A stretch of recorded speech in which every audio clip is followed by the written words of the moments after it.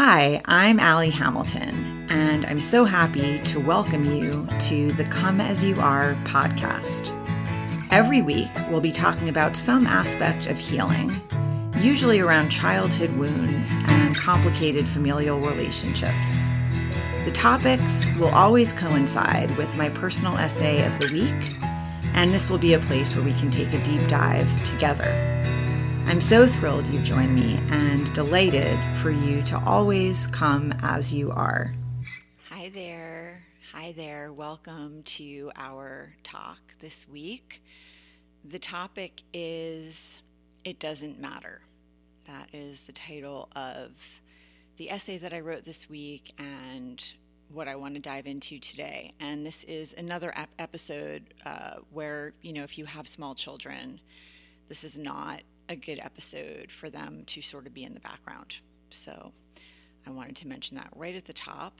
There are so many things that inspired the essay this week. I really wanted to kind of write something lighthearted and funny, and then, just like too many things happened that were enraging, really. And one of them is, I'm sure many of us have been watching the Olympics in Paris, and I came to understand that there was a man, Steven Van de Velde, who was playing, he's been eliminated now, but in the men's beach volleyball and representing his country. And it turned out that he had been convicted of raping a 12-year-old child 10 years ago.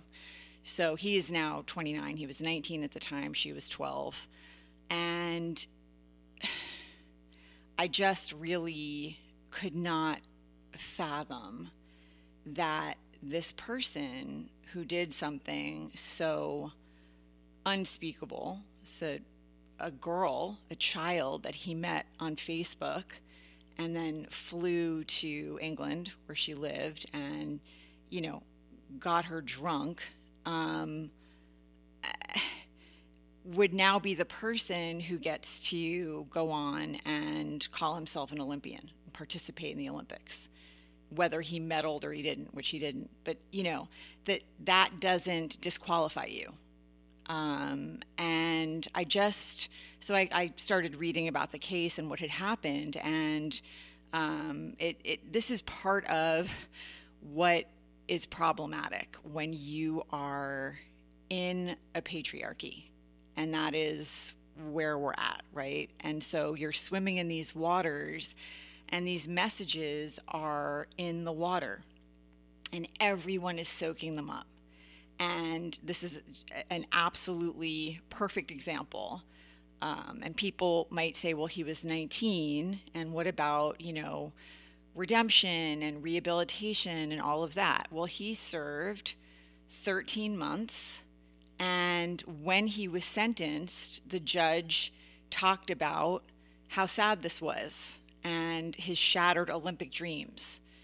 And then he went and he served 13 months, and he went right back to training. And as we can all see, his Olympic dreams were not shattered. And not only can we all see it, his victim can see it, his survivor, She's now a 22-year-old young woman and undoubtedly understands that he's participating in the Olympics. So what is the message, right? The message is this guy's dreams and future were valued so much more than her experience. Like, is there not a line where, maybe he serves his time and it could be a little longer than 13 months, actually does some serious, deep work, because something has gone very, very wrong in so many ways if you think that's okay. And you don't get to then go represent your country at the Olympics. There's a line somewhere where his life does get to go on, and he does get to, try to rehabilitate himself and carry forward, but maybe not somebody who's going to then be celebrated and rooted for at the Olympics. Now, that's not to say there were a lot of people booing for him, and this story became very prominent. So it's not like people didn't understand what had happened, but it just shouldn't have happened in the first place. And these messages, like, that's a big one, but they're coming at us all the time in, like, from every direction. You know, in our country, like, women are not paid equally as men, even if they're doing the same job just as well. These are just all the, all the different ways we're absorbing this. There's no way to receive that except to understand that somehow we aren't being valued as highly as boys and men in our culture, in our society, in our country. There's no other way to interpret that. And I want to talk about some of these other ways that we are, absorbing these messages, not just from things like watching the Olympics and having someone allowed to participate who really, I think by anyone's standards, should not have been allowed, should have been disqualified because of his own actions. Why a judge during sentencing is talking about his broken, shattered Olympic dreams. Really? What about this 12-year-old? Why are we talking about? Why do you think this person has a promising future when he just behaved in the most reprehensible way? Why are we talking about that? Why is that factored in? How about her? Like, let's factor her in here and maybe, give her some indication that what happened to her matters and means something. And this is a constant thing. I mean, I grew up in New York City, and I remember very well Jennifer Levin in Central Park and Robert Chambers. And that guy's face was plastered everywhere. She was a little bit older than I was. So I was in that same Upper East Side. I went to a private school on the Upper East Side, and, I knew the bars that the place they went the night that this happened. Doreen's like, we all knew these places, and she ended up in Central Park. And her character was completely attacked. That is what we, as girls at the time, that's what we saw happening. Here is this girl who she had a crush on this guy, and she ended up in the park, and she lost her life. And then they attacked her. And it's the same messaging I've been hearing my entire life. What was she wearing? How much had she had to drink? Those are always the questions, and it doesn't change. And so it occurred to me as I was reading up about this Steven Vandeveld situation that I heard that same messaging during the Robert Chambers trial for the murder of Jennifer Levin, and I've heard it my entire life. All girls and women have heard it. When any woman comes forward because she's been assaulted, that's what she's setting herself up for, is scrutiny about what she happened to be wearing that night and what her sexual history is and how much she had to drink.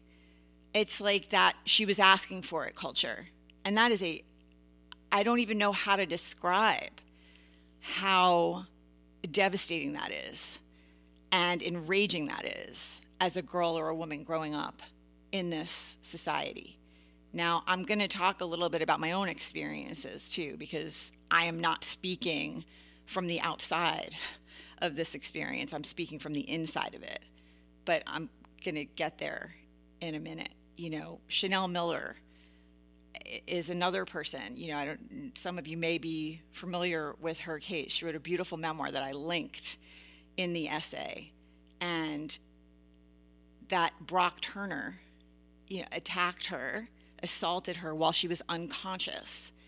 And the judge talked about his promising future when he was sentenced. And it is very often these judges seem to have a soft spot for, white, good-looking, male sexual predators and rapists. And they start talking about their promising futures.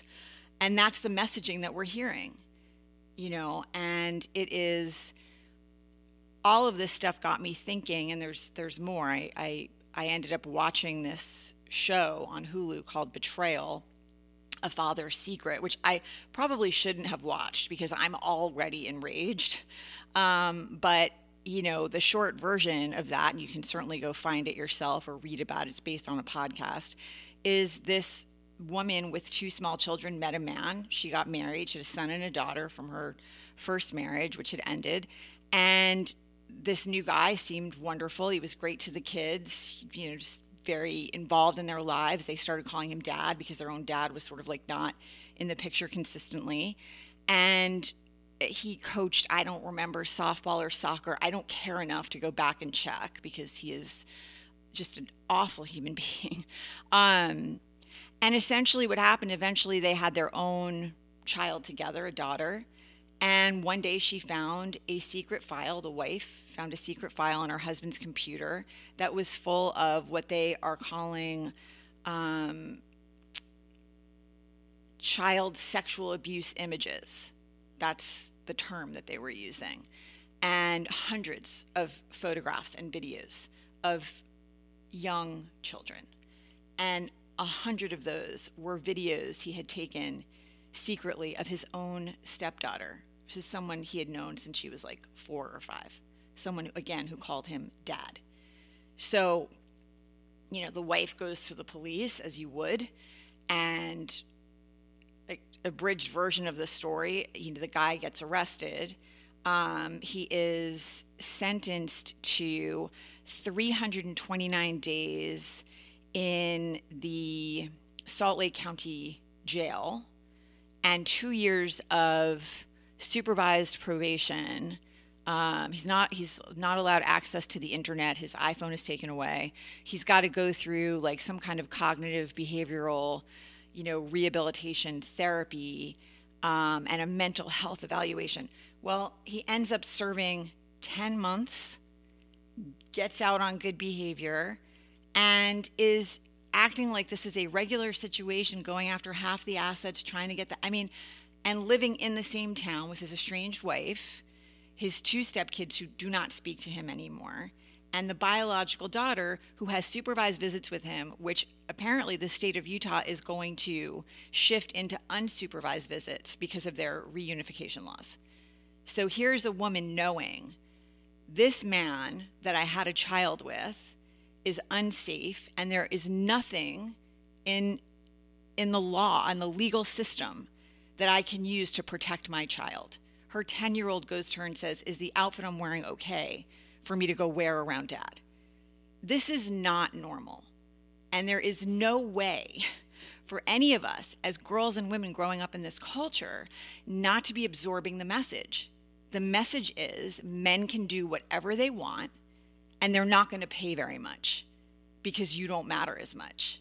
Their futures, their promising futures are more important, or their predatory behavior or their violent behavior is going to be excused for the most part. And there's nothing anyone can do. I don't even know what to say about the wife in that situation and how she is getting, because I don't know what I would do having a 10-year-old that I couldn't protect that way. I would be out of my mind. I'm out of my mind. It's not even my child. This is how wrong this is. It all got me thinking about this experience. I'm not going to talk about my own experience too much. I'm writing about it in my memoir, and that seems to be where I'm the most comfortable really talking about it. But when I was 16, I ended up, I really don't want to go into the details, but I will tell you that basically I thought I was with a trusted person, and I went out drinking with this person, underage drinking at 16, and I was trying to keep up with him. He's a 24-year-old man. And I thought he was cute. I thought he was smart. I thought he was funny. I just wanted to play grown up for the night. That's really what I had not ever been with anyone. I was a kid. and I was kind of innocent too as a 16-year-old, even though I grew up in New York City. In this regard, I was kind of innocent. And so I really thought I could just sort of like flirt and have fun and try to keep up with him and drink and then go home at the end of the night. And that's not what happened, you know. And it was devastating and confusing and painful. And I blamed myself for a very long time because I thought, you know, well, of course, that's what he thought was going to happen. I went out drinking with him. I was flirting with him. I thought he was cute. You know, when he said he just wanted to stop by and pick something up, I believed him. I really thought that's what was going to happen. And so when he expected more, I felt like I had led him on and it was my fault. And I apologized and was crying. And, you know, yeah. It's just, it did not go the way that it should have. And it took me years to understand a 24-year-old man takes a 16-year-old home in that situation, especially when she's crying and like making it clear that she got in over her head and you take her home. That is what a good man does. But for years and years, I twisted myself thinking like I brought that on myself. And that is because of the messaging. You know, it was awful. It messed me up for a long time. Thankfully, I got counseling and help, and there are good people, and I linked to organizations that are, you know, they have 24/7 phone service if you need, and trained people who can speak to you if you need that kind of help. But I'm okay now. You know, I'm a 53-year-old woman. I've had a lot of time to process and to, you know, heal and to really integrate that whole experience. But that was just one of, you know, multiple times that I had things, and I wrote about it the week prior, you know, man grabbing me in the stairwell, men exposing themselves all the time. This is not unusual. 1 in 4 women have been overpowered like that when they didn't want, they said no, you know, so it's not, it is not an uncommon experience. And 2 out of 3 rapes do not get reported. You know, I didn't report mine because I felt like it was my fault, at least partly. I blamed myself, you know, and it does a number on you. It really does. And then if you have people in your life who don't, you know, can't show up for you for whatever reason, you know, my best friend at the time, when I finally told her what had happened, she said, "You flirt too much." She was angry with me, you know, for other reasons, but it was just the absolute worst thing I could hear. And you know, we ended up not being friends for very much long after that, very much time after that. And you know, the rest of it is stuff that I'm saving for the memoir, that it's just easier for me to write about. But it was a huge betrayal on multiple levels, because when people don't show up for you or they don't believe you, it is a second assault, right? It's an assault on your feeling of being a worthwhile person with feelings that matter. You know, it is so painful. And so it all got me thinking about this awful human being, Andrew Lester, who some of you may know the name, you may not. You probably, if I start talking about, will remember some pieces of the story. But in 2003, he was on trial. He was one of the heirs to the Max Factor fortune, and his net worth was $30 million. He lived in Ventura County, sprawling mansion on the beach. Guy never worked a day in his life. He surfed all day, and he went to this nightclub near his home that was also near UCSB. A lot of UCSB students went there, and he would slip GHB to women that he met at the nightclub, bring them back to his home, wait until they passed out, and then film himself raping them. And he did this to dozens of women before somebody stepped up. And one of the first people to go to the police and talk about what had happened was a 17-year-old. Now, I could start crying right now. You know, she went to the police and she explained what had happened. And they were able to find 2 other women who were willing to come forward. One of them didn't even know she'd had a relationship with him and didn't know what had happened the first night they met until years later when this case happened and the police showed her a videotape of her passed out.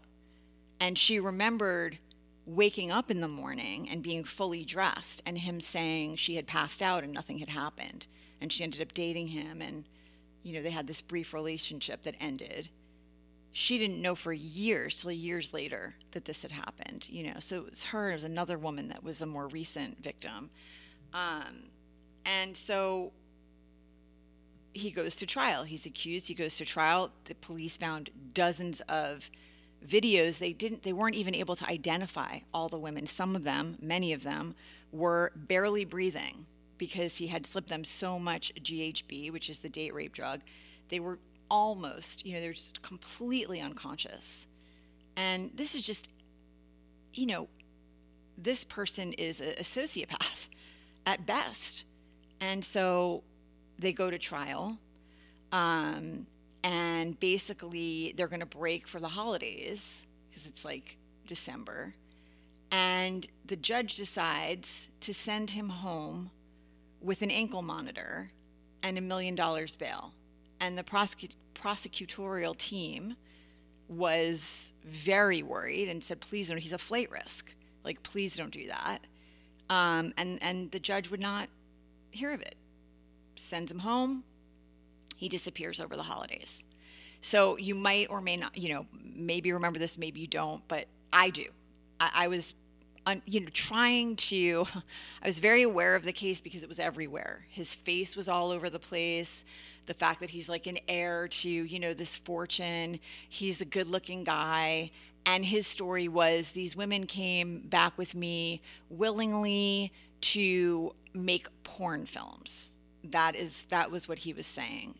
And I mean, there was so much evidence to the contrary, and clear filmed evidence to the contrary. And, one of the victims that he brought back with him, or the survivors is how I prefer to say it, was with a friend, a guy friend who, went back there with her to the house and was very much, this was not anything to do with making a film. That is not what happened. So whatever, it was beyond anyone's reasonable doubt what had happened. There was no confusion. This man was an absolute terror and a threat to all girls and women. The end. So there's a trial. He goes home. He disappears. And so there's this worldwide manhunt, trying to find him. And in January, the case resumed without him, in absentia is what it is. He's not there. He's absent. And he is proven guilty and sentenced to 124 years. And then this manhunt begins. And months went by. Like, I was just, able to stay under the radar. So it was a case that just continued to kind of garner attention and was in the media. And I go back to New York. It's June. Still not found. So the guy's been on the run for like 6 months. And I'm out to dinner at a big table full of people, friends, family. And I start to hear snippets of conversation kind of, floating down from the end of the table. My mom was there.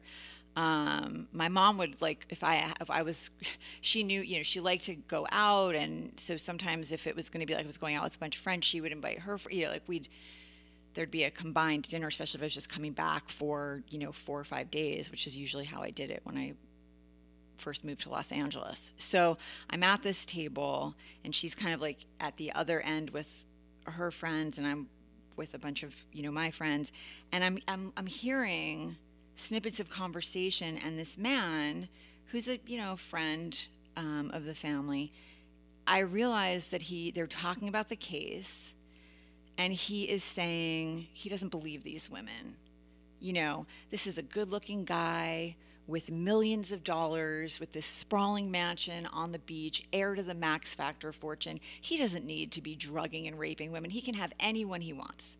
Clearly, these women came back of their own will. Maybe they'd had a little too much to drink or whatever, but they wake up in the morning and they see this gorgeous place and they figure out who he is and they decide they're going to make these accusations so they can well, I am sitting there and, this is, 15 years after what had happened with me.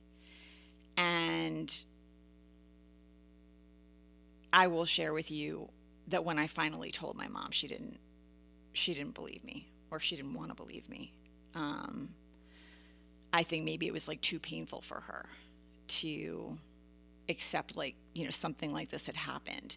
She also trusted this guy. So she didn't believe me at the time. And that was a really incredibly damaging moment in our relationship. Obviously, as it would be. 16, I was not okay. It was months later.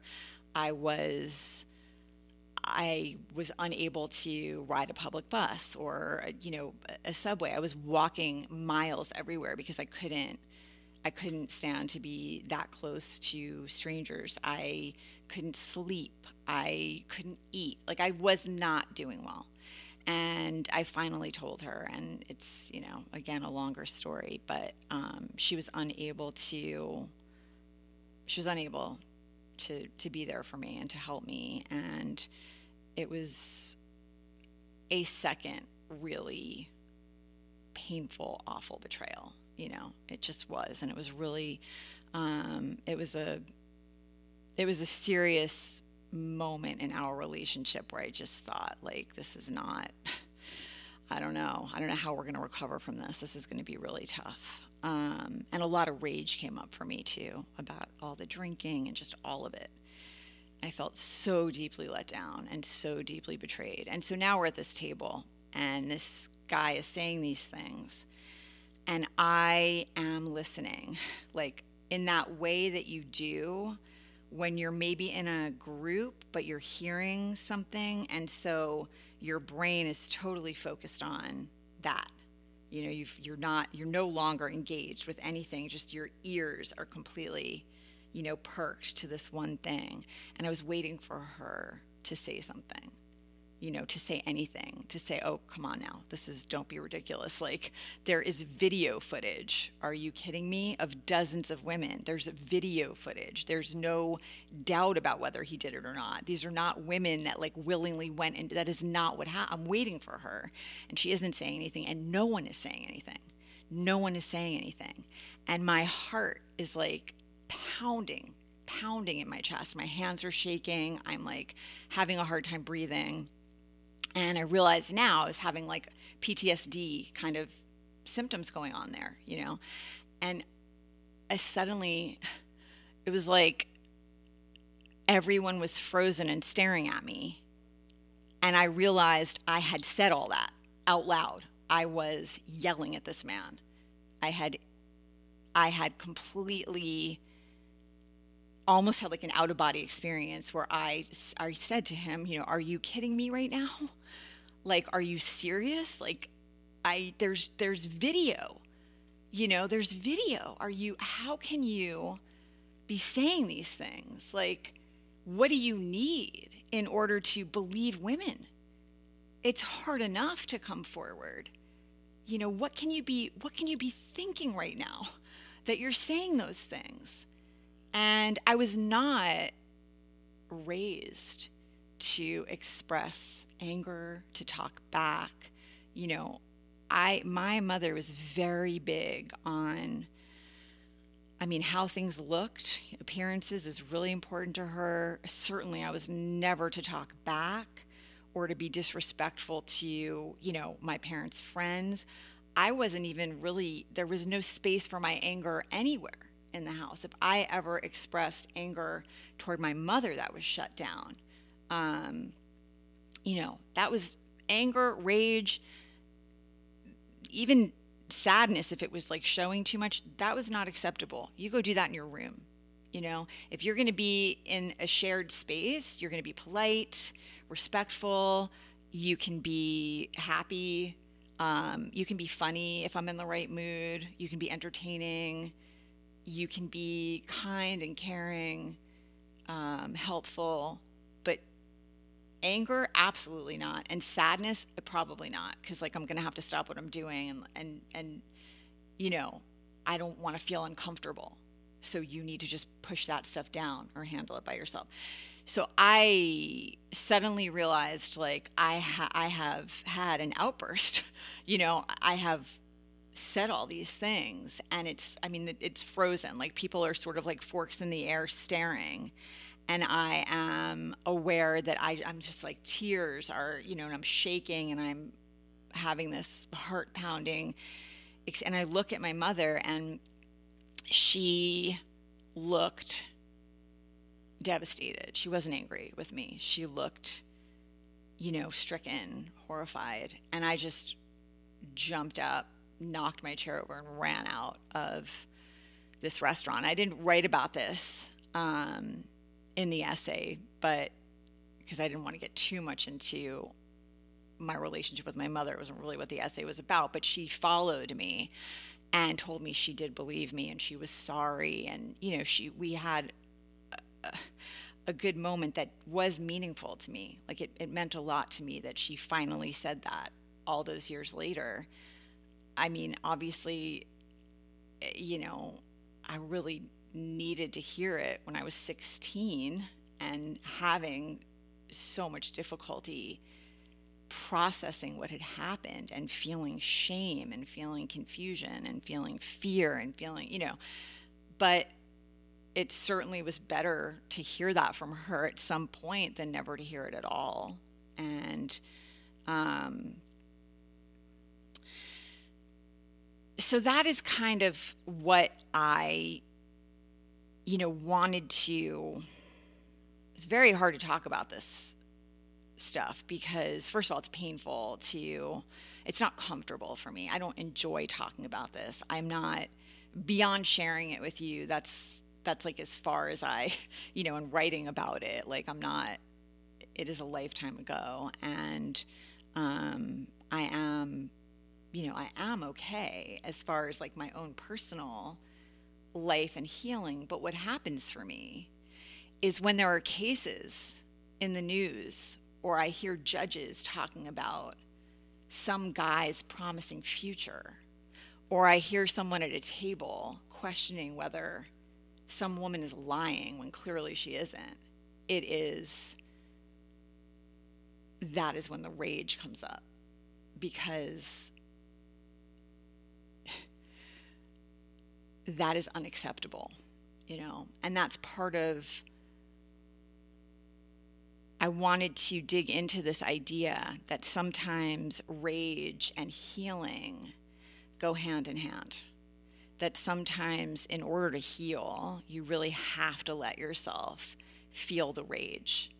And I think for so many girls and women in our culture, in our society, we are taught to push that stuff down. If you are angry as a girl or a woman in this culture, it's, what names we get called. If you are ambitious, if you are unwilling to, toe the line, if you are different in any way, you're gonna get attacked. Your character is gonna be attacked. Your morals are gonna be attacked. Your worth as a human being is gonna be attacked.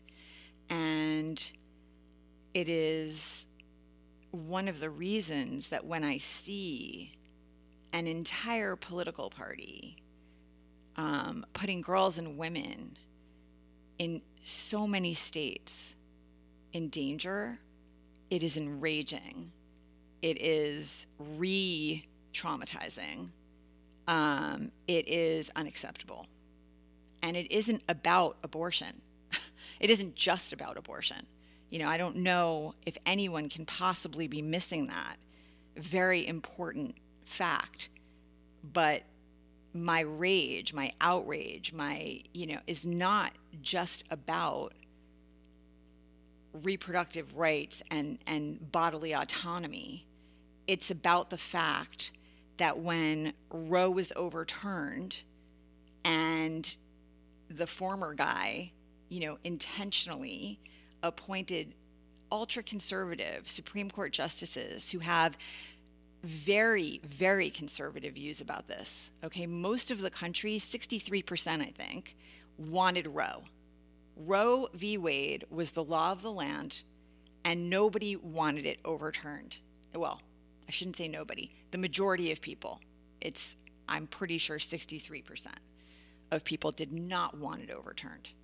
And when that happened, and it has been up to the states to decide what laws they want to pass, 21 of them have passed abortion bans to some degree or another, and some of them are incredibly restrictive and do not have exceptions for rape or incest.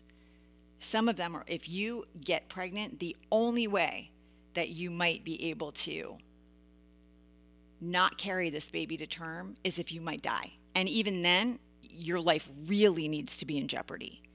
So we have that going on. And then we have states that say, okay, we're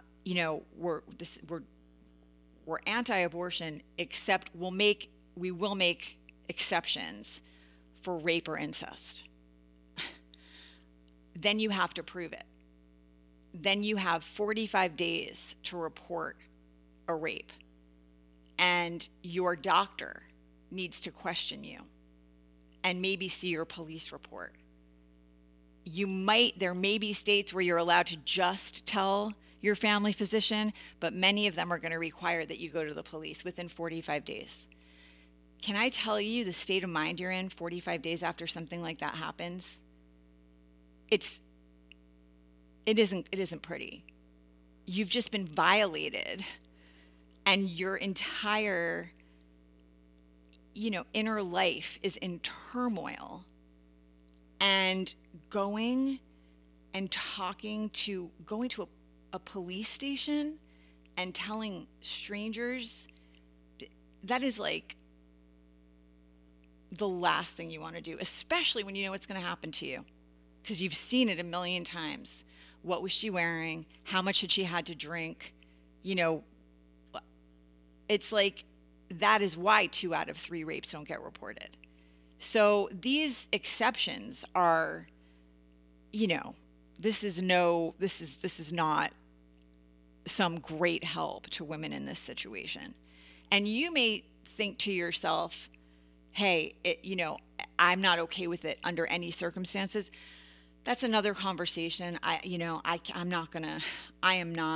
is not my view.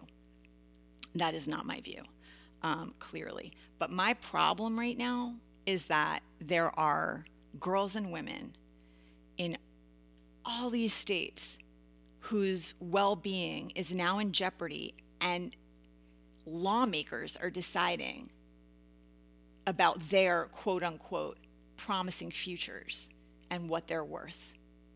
And those lawmakers in the states with the most restrictive bans, they're white men, most of them.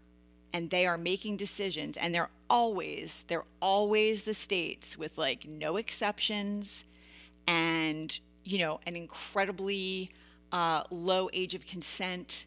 I mean, it's wild, and that is where I am beside myself with fury.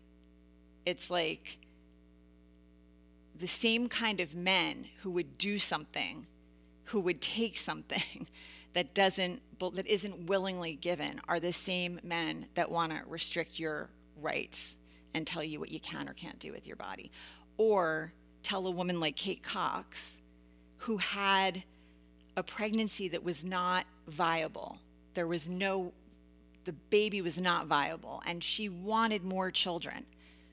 She goes to the hospital, and they will not treat her because her life is not at risk enough. The doctors are afraid if they give her the D&C that she needs to save her own fertility and her life, they might lose their medical license. So this is my problem. It's the women and girls who are being sent to parking lots when they go to the hospital because they're bleeding out. And any man or boy that goes to the ER bleeding out is going to be instantly taken and treated and their life, saved. It's not the same for girls and women. And then you're talking about, we don't even care if this situation that you're in is because some man assaulted you. Too bad. It's like, that is not, anyone, really anyone should be able to look at that and understand it's not okay, And I think part of the reason that we're in this situation that we're in is because everyone swims in these waters. Everyone swims in these waters, and it's a constant, the messaging is constant that, men and boys are valued more than girls and women. And now you have a political party that is talking about a woman is not as valuable if she doesn't have children. She doesn't have a physical stake in the future of the country if she doesn't have children. I actually found myself on a wild and unbelievable thread of this woman today. Very conservative woman who was absolutely saying, yes, I am morally superior because I have children and you don't, to another woman. Yes, I have the moral high ground.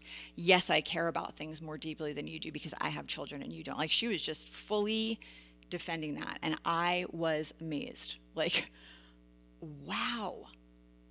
Just blatant misogyny. It's what it is. And there are a lot of women who have been swimming in these same waters and have been growing up in the same culture, and sometimes conservative cultures. This woman was also like, yes, I am the wife of I'm conservative and I'm a trophy wife and my husband worked hard for me. I was just floored, that somebody would be so sort of proudly misogynistic. And, the level that you have to be immersed in this messaging to get to that place is where we are. Watching the Olympics and seeing someone competing who raped a 12-year-old 10 years, like, why is that okay? Or listening to, judges passing down sentences, worrying about this guy's athletic career, or he comes from a good family. This was his first offense. Let me tell you something, okay? If your kid assaults a girl or a woman, he doesn't have a promising future. Something's gone very, very, very wrong. I say that as someone who has a son and a daughter. That is, that's not where you are anymore. Like, it's already way past the point that, like, somebody needed to step in and get this kid help. He's probably, like, hurting animals first. This is not it. And so part of what I was writing about is how emotional I got the other night listening to Kamala Harris and Tim Walz in Pennsylvania. And that's Walz with no T, by the way. Openly talking about this. Openly just speaking out about reproductive rights, bodily autonomy, women's rights. It is really just treating women with the same level of respect and consideration as we treat men. It's not, that's what we're talking about. And trusting women the same way that we trust men to make decisions about their own bodies. And boys and girls, trusting. This is a bunch of people who there is so much repression and fear.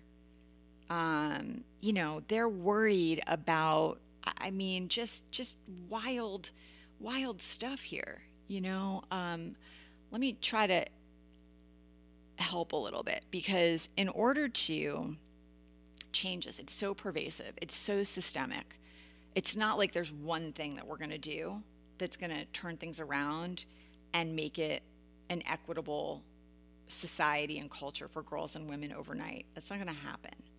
But some of the things we can do, certainly, first of all, calling it out, talking about it openly, talking about what it feels like when men do things all over the place. And if you think this is just me talking about this stuff, please go look at the essay I wrote last week and the week before.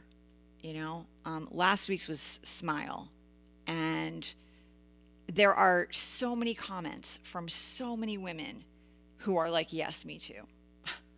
Yes, I was grabbed. Yes, men have pushed themselves up against me on the subway, on the buses, like it's not a few. It is most women that if you ask them, have had some kind of violation, some kind of violence, whether it was having someone expose themselves or come at them or worse. So it's most of us.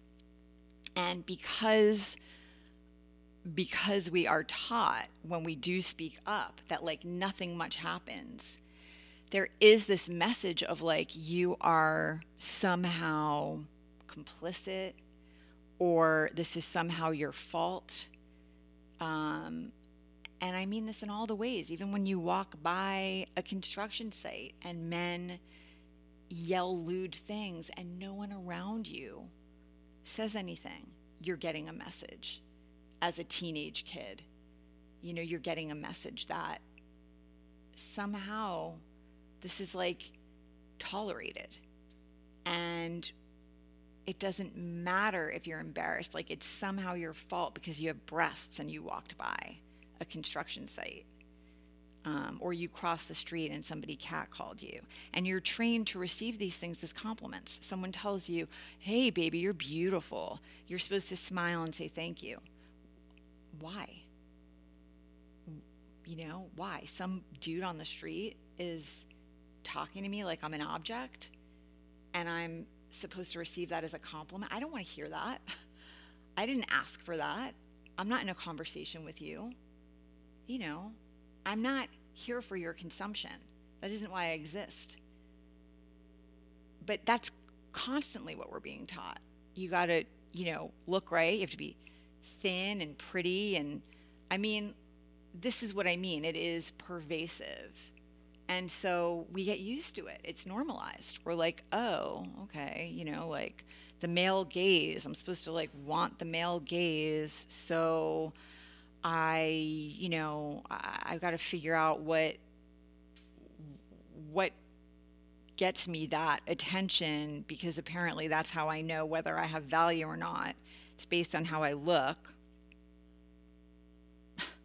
You see what I'm saying? It's like a constant, it's all the time. You're breathing it in all the time, and there's no way. And so are the boys and, the men coming out of this. They're also breathing it in. They're also getting these messages that they can take up space. They can be loud. They can run. They can, it's their world, and we're just living in it. And so they man spread, and you sit down in an airplane and there's a guy just like taking up half your space without even thinking about it, because they're growing up in the same environment and they're getting the same messages. So it all needs to change. And one of the things is talking about it openly. And I think that in order to even get yourself to talk about it, because I'll tell you the last few weeks, like not so much this week, because the comment section has been so unbelievable that I feel empowered and I feel like, okay, there are a lot of women who want to be having this conversation and want to share their stories and want to say, yes, me too. And like, are ready to start naming things and calling them out. That made it a lot easier for me to hit publish this week and to do the podcast today. Because I think all of us are realizing like, it's not okay. It's not okay. And it needs to change. Well, how do you change it? First of all, you at least have to talk about it. You have to name it, right? That Dan Siegel thing. You have to name it to tame it. He's a child psychologist, if you don't know him. But more than that, it's like we need to see more women in power everywhere. in our culture, right? Not just like on the political stage, but in our creative lives and our everywhere, because people who have been through this and understand are going to be speaking to it in a different way, which is why I got really emotional when Kamala Harris was talking about reproductive freedom and bodily autonomy and trusting women. I got really emotional because she could say those things with a steady voice and, she's completely fired up, and she meant it and she means it. I've heard her talk about this multiple times now. She means it in that way that only a woman who has had to fight twice as hard for space at the table is going to understand. That's just how it is. Like, she can speak to it the way that she can speak to it because she's lived through it. And as a woman of color in this culture, she's lived through it a lot harder than I have. It is the sexism and the racism and the way that she is being attacked is disgusting. It's disgusting. And she's still holding her head up, and you may not love everything, whatever, I'm not here to get into that, but I can tell you this is an accomplished, brilliant woman who worked her ass off to get where she is and has a wildly brilliant mind and the ability to withstand a whole bunch of crap. There's no other way to end up as vice president, the first female woman of color vice president we've ever had. She's made of some pretty amazing stuff. So yeah, I got really emotional, and I do get emotional listening to her openly talk about it. I didn't even know how much I needed to hear it. And then Tim Walz talking about it, same. Hearing a man stand up for women in this culture, we need more of that. We need a lot more of that.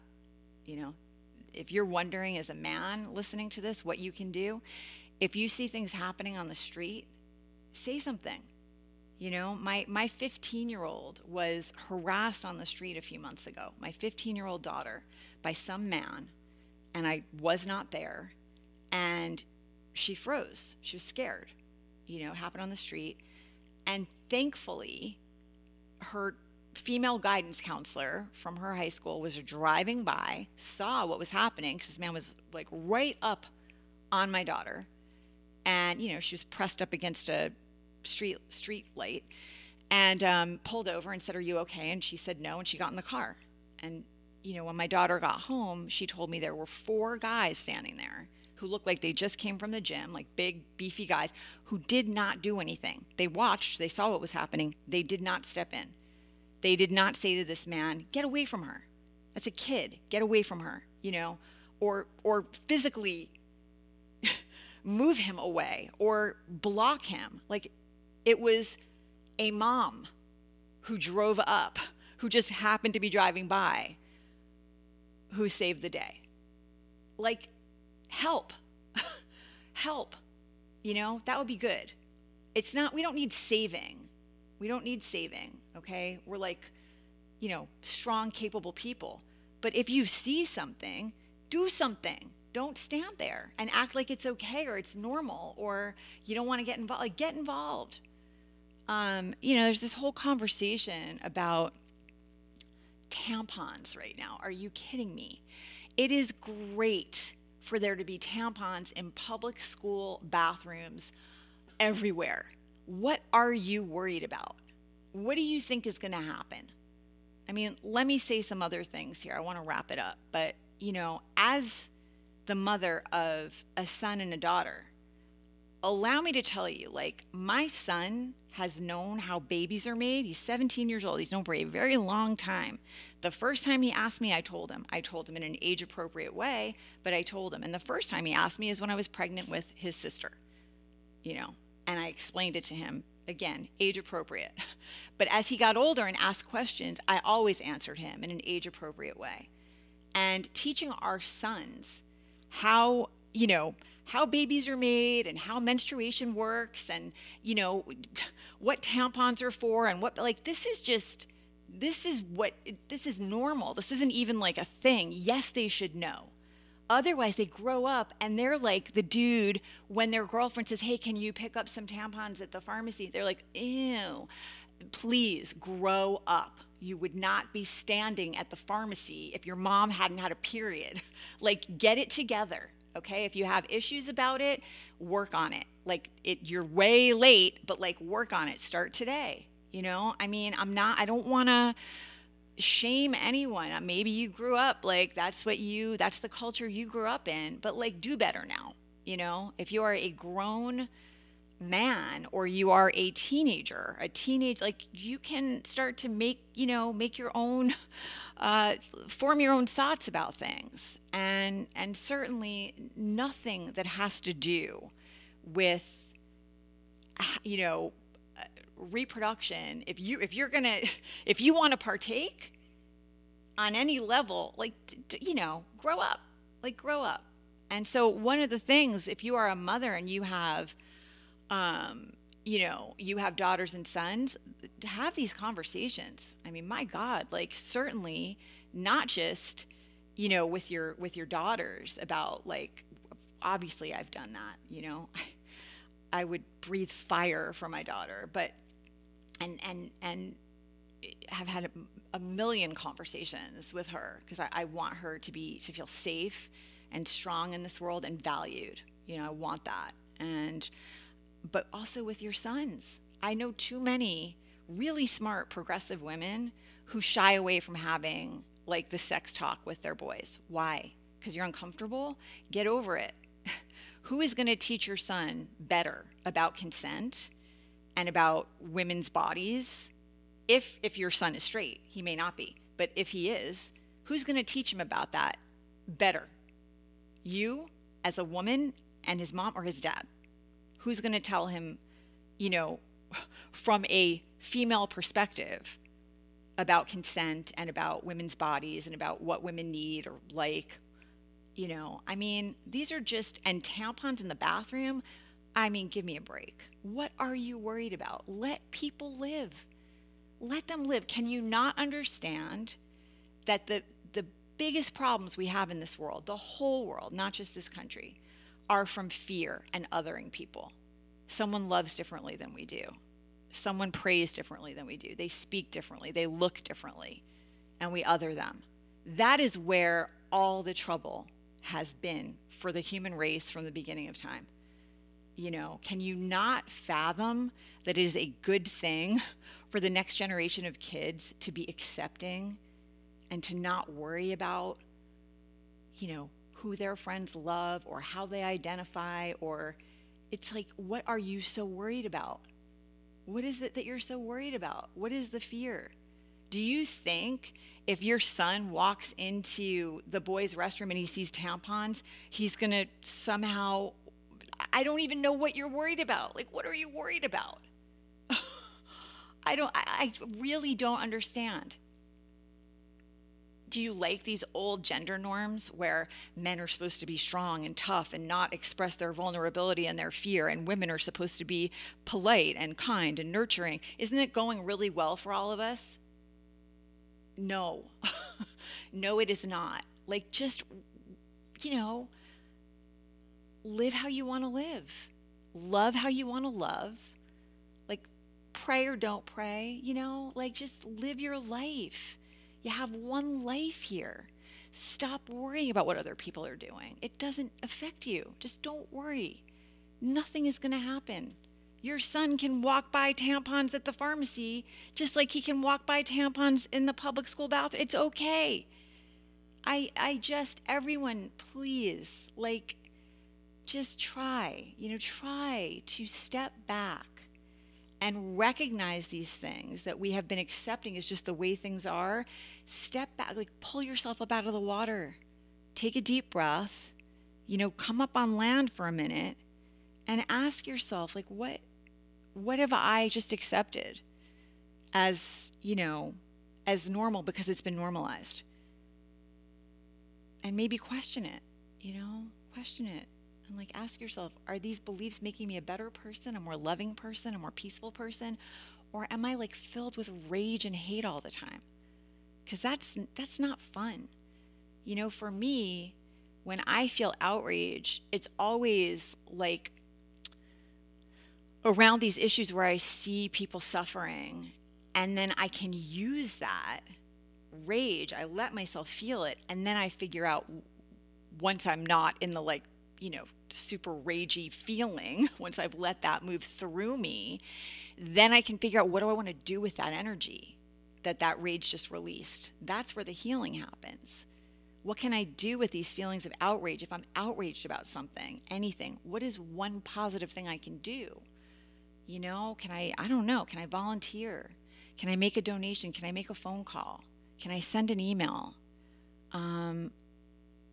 If I have a friend who doesn't want to talk to her son about sex, can I maybe just say to her, like, let's talk. Why are you worried? What is uncomfortable for you about that?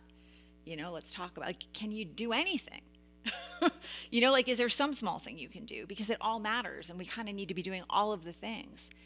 If you work at a company and you are a woman and you aren't being paid what your male colleagues are being paid doing the same job, I mean, what would be great is if the men started asking why.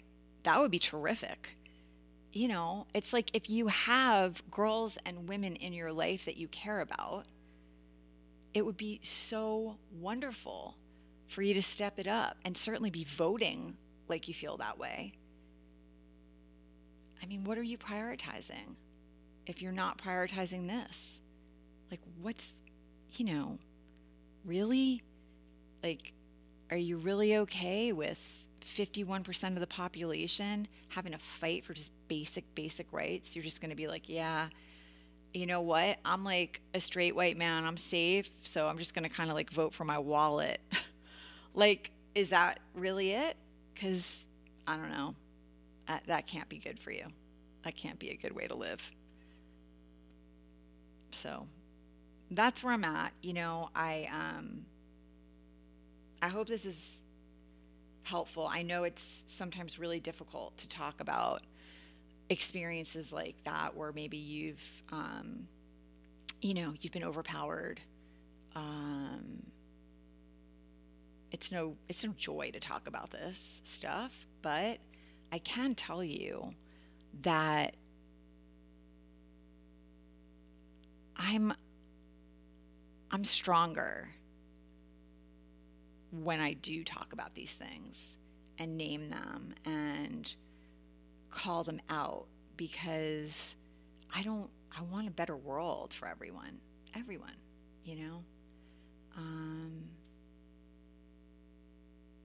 yeah. I hope this has been helpful. If you have things that you want to talk about, I think I'm pretty easy to find.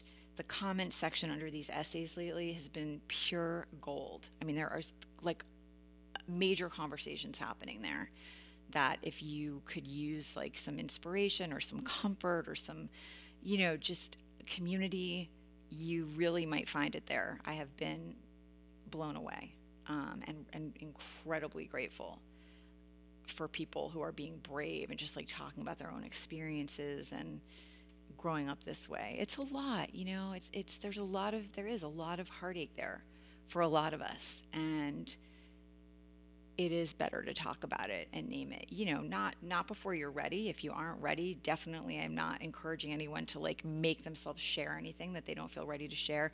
As I said, I did link resources if you're someone who is,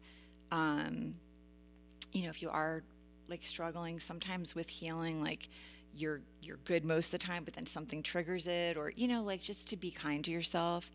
And it is triggering to be in an environment where there are people saying like awful things and questioning your worth as a person based on whether you have children or you don't. Like it's pain, it's painful, it hurts. And so to acknowledge that and recognize that and take care of yourself, and to reach out if you need help. All right. I'm sending you lots of love till next time. Take care out there.